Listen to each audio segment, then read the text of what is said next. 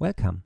In this tutorial I talk about the new multi-instance feature in Maxon Cinema 4D Release 20. In this great example by the talented artist Tim Clapham, you see how useful this new feature is in scenes with a high polygon count. Tim is an industry-recognized expert in Cinema 4D and a creative director at Lux TV. He worked with a wide range of global advertising agencies and broadcast networks. If you want to know more about Tim and his work, visit his website, Lux TV. Before we dive into the tutorial, I want to make a brief introduction of myself. My name is Helge Maus, and I'm a Maxon certified lead instructor. I work now since 18 years in the industry as a 3D and visual effects trainer for my company, Pixel Train. You find more information about me and my trainings on pixeltrain.de. So let's get started.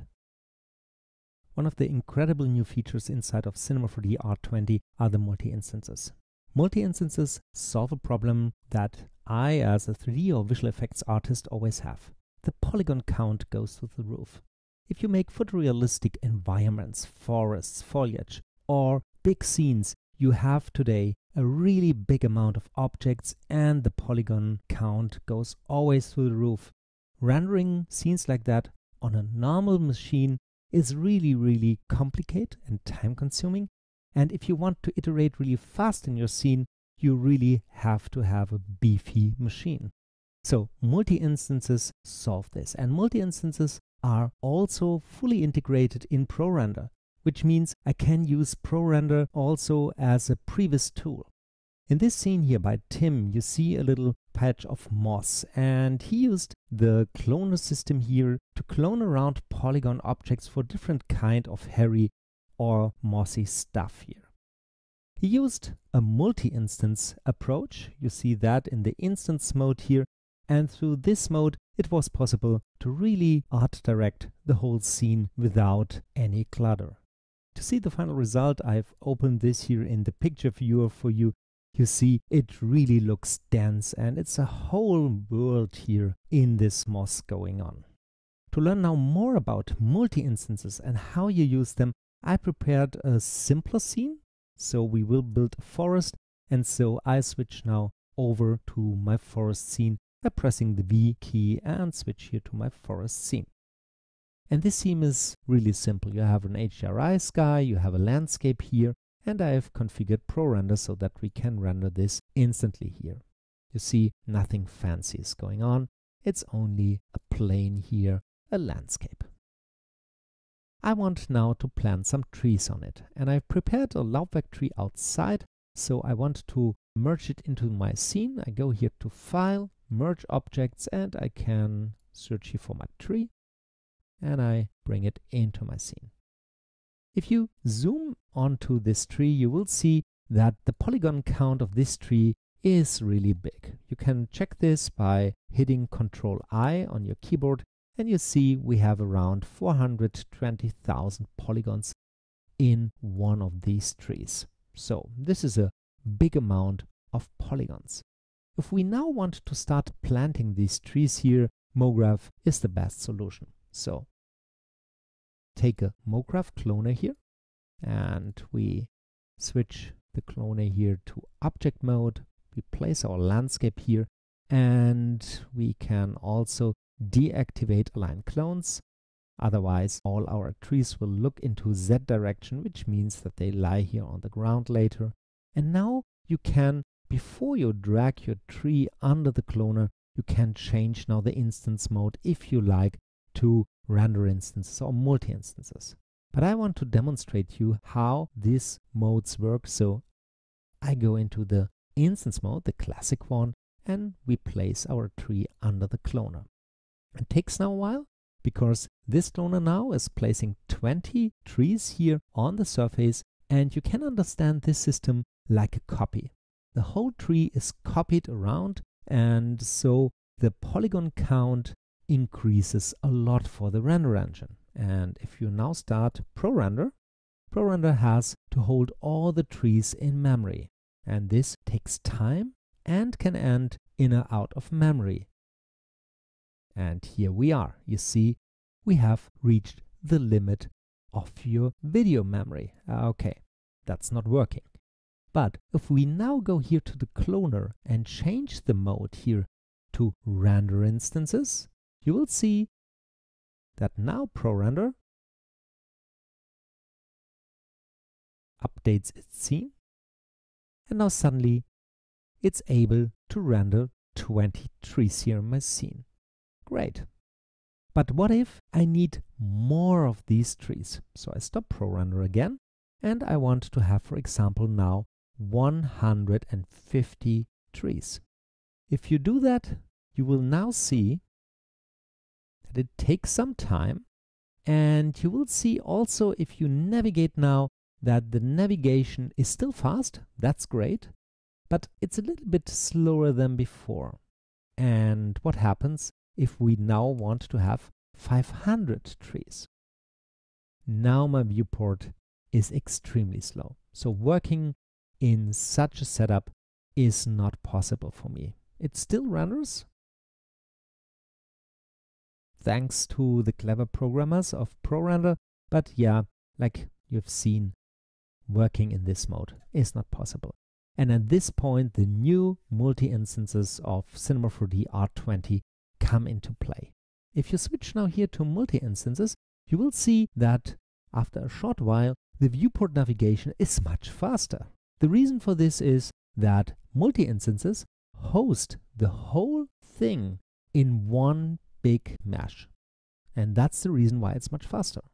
On the other side, we have some caveats or disadvantages with this system.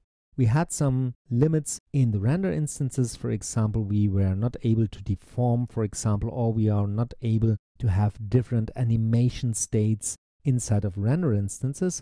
But in the multi-instances, we also lose the ability to work with dynamics at this point. But on the other hand, we have now a faster viewport, and we have these great viewport modes. If I now come into this scene and I want to shape now my forest a little bit, for example, I want to tell the system where I want to have trees, and for example, I want to have here some space for a road or something like that, I can now switch my viewport mode here from object to, for example, bounding boxes, and suddenly I can navigate extremely fast, and this works for every cloner. If you have more than one cloner, for example, you have different species of trees or different kind of objects placed in your scene, you can decide for every of these cloners if you want to work, for example, in the bounding box mode, or you also can switch to much faster modes. One of them is matrix, so you get these little cubes which you know from the MoGraph matrix, and you also can switch here to the points mode. And if you want to get rid of all this stuff, you can switch it here completely off. Really useful. I switch back to points here, and I want also to increase here the amount to 1000 trees.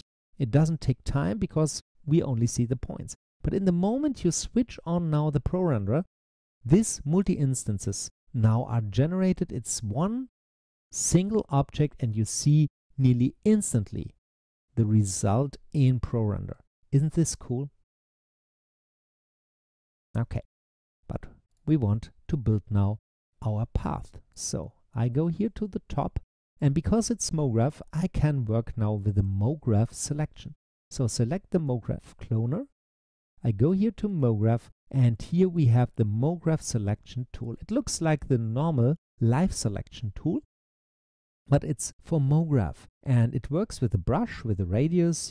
You can change the radius here, and then we select here these points here, which represent here the trees later. Okay. And I hold down now my shift key because I want to clean here this area also. And after I've done that, we have now here our MoGraph selection tag. If you want, you can select this here and name it. For example, this is our path for later. And then we can have the selection is still on. Go here to MoGraph, and we select here hide selected. What now happens is we get a plane effector here, and inside of the plane effector under parameters here, the visibility flag is now ticked, which means that these clones here are not visible. And the clones which are now switched are the clones which are in my selection path. Now we can go back to our cloner and switch back here to, for example, the bounding boxes. And now you see that you have now built a path here. If you want to change something later, for example, you can always go back. You only have to double click, for example, here on this tag. So the selection is loaded again, and also the MoGraph selection tool. And then you can hold down the shift key, for example, to bring more points into that. And now you see these boxes are in my way. So select the cloner again, go back to the points, and now we can select some points more here. And you can get rid of points with hold down of your control key. So for example, you say, I don't want to have the path on this side here. I only want to have it on this side here. Okay, that's it. And so we switch now back to the cloner, and we can show now the objects in the viewport again.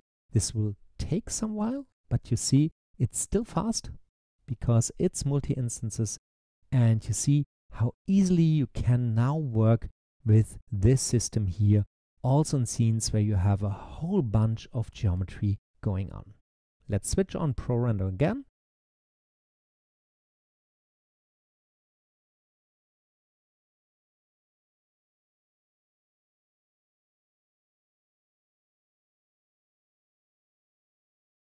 And here you are. You have an amazingly dense forest, and it's extremely fast to work with.